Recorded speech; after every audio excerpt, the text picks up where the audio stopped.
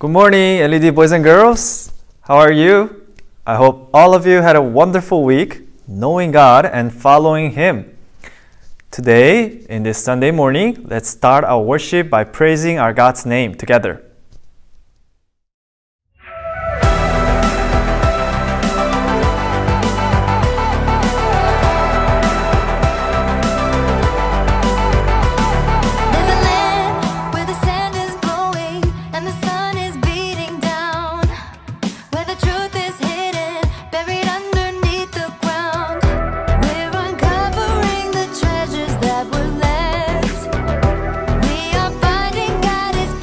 When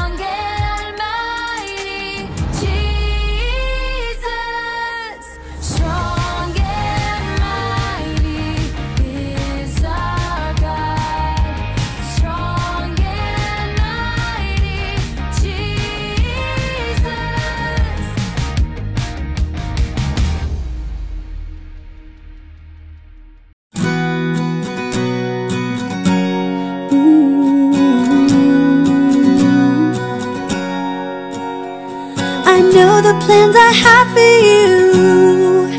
This is the Lord's declaration. Plans for your well-being, not for disaster, to give you a future and a hope. To give you a future and a hope.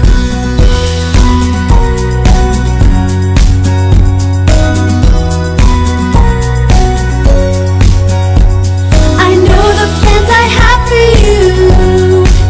This is the Lord's declaration. Plans for your well-being, not for disaster, to give you a future and a hope. To give you a future and a hope. Yeah. I know the plans I have for you. I know the plans I have for you. I know the plans I have for you. This is the Lord's declaration. I know the plans I have for you.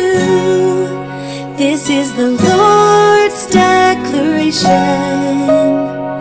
Plans for your well-being, not for disaster, to give you a future and a hope. To give you a future and a hope. I know the plans I have for you. This is the Lord's declaration. Plans for your well-being, not for disaster, to give you a future and a hope. To give you a future and a hope.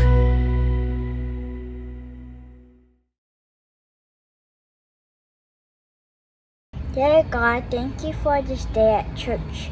Help us to learn more about you and listen well as the teachers and Pastor Han teach us more about you. Thank you for letting us dedicate today for worshiping and praising you. In Jesus' name I pray, amen. Our Bible passage today is on Zechariah chapter 9 verse 9. Zechariah chapter 9 verse 9. Let's read it together. Rejoice greatly, daughter Zion. Shout, daughter Jerusalem.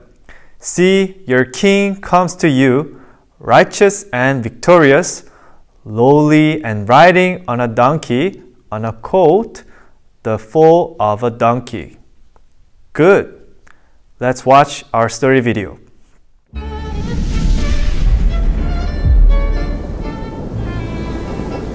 When God's people stopped rebuilding God's temple, God sent prophets to give his people a message.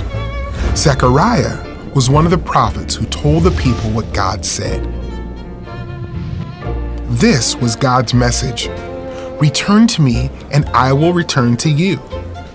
God reminded the people about their parents and grandparents and great-grandparents. The prophets told them to stop sinning, but they did not listen.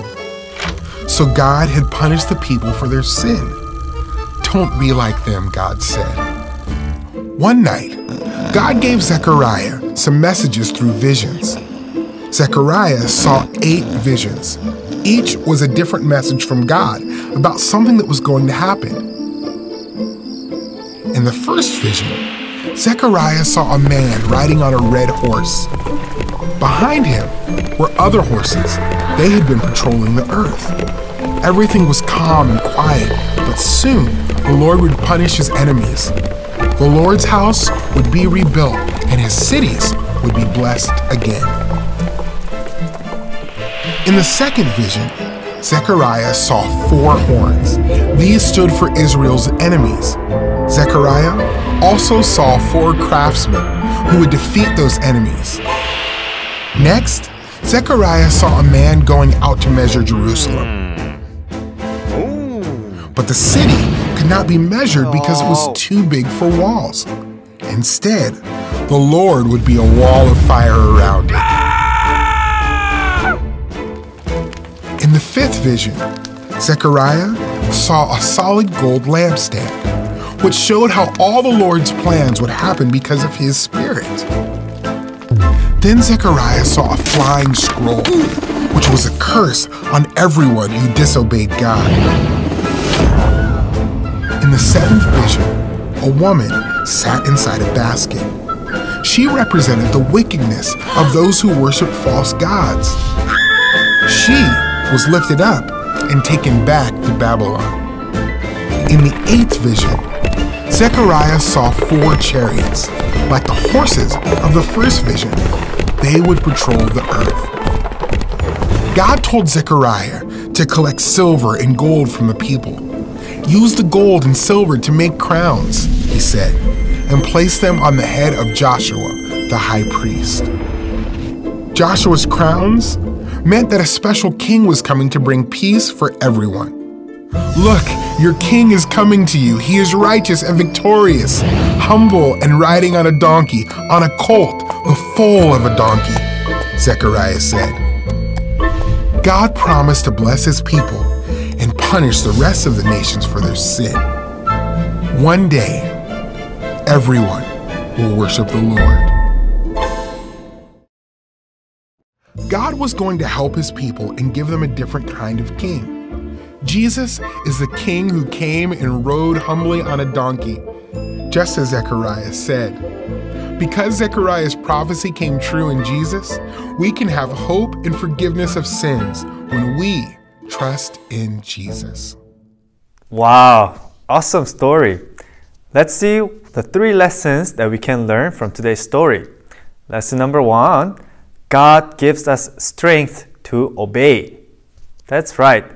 Guys, have you ever felt something was impossible? God's people felt that way about finishing the temple. They'd been away from their home for 70 years, and now they were back in Jerusalem with this huge construction project. It was really hard work, and their enemies didn't want them to succeed. People were struggling, and they ended up giving up on the temple construction project. God sent Zechariah to encourage the Israelites at just the right time.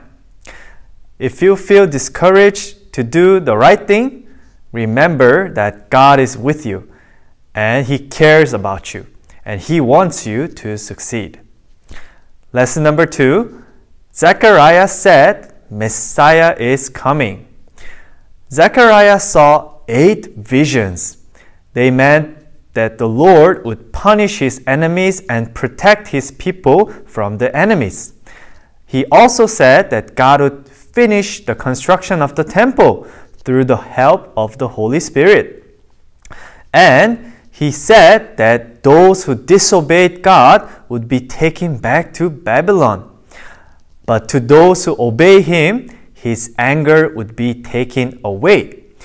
Zechariah had some strict messages to those who disobeyed God.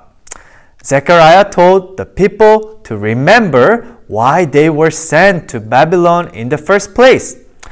It was the consequence of their disobedience, of their sin.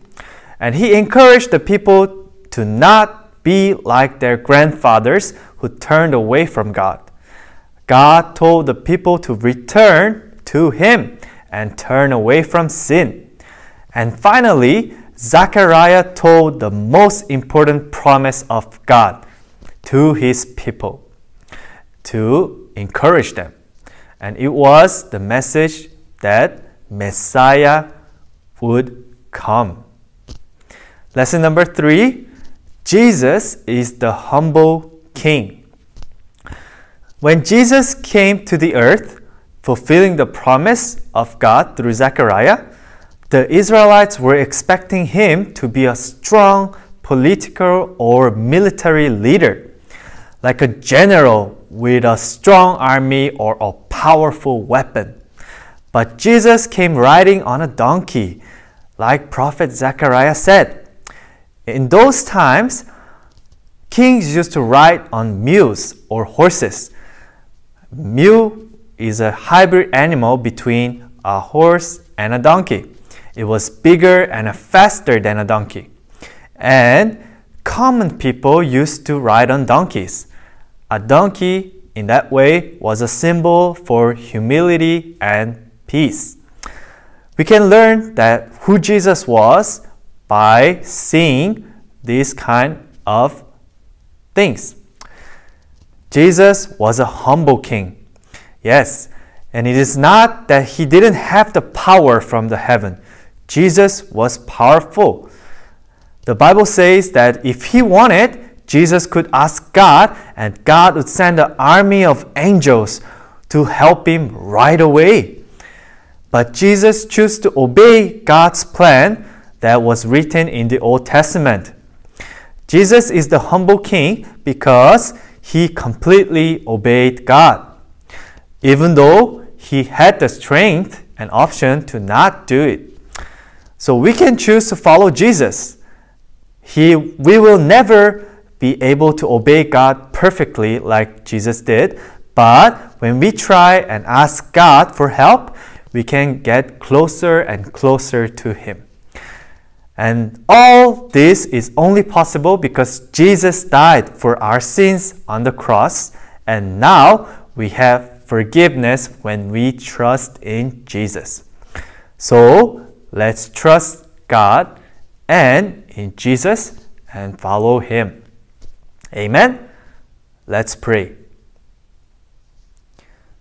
Dear God, thank you so much for keeping your promise and sending us the Messiah, your Son Jesus, your one and only Son, to save us. Help us to trust in you and to show that we trust in you by obeying your commands. Thank you for loving us and carrying us and giving us strength to obey you when we ask you. Help us to love you. We pray in Jesus' name, amen. Good job, everyone.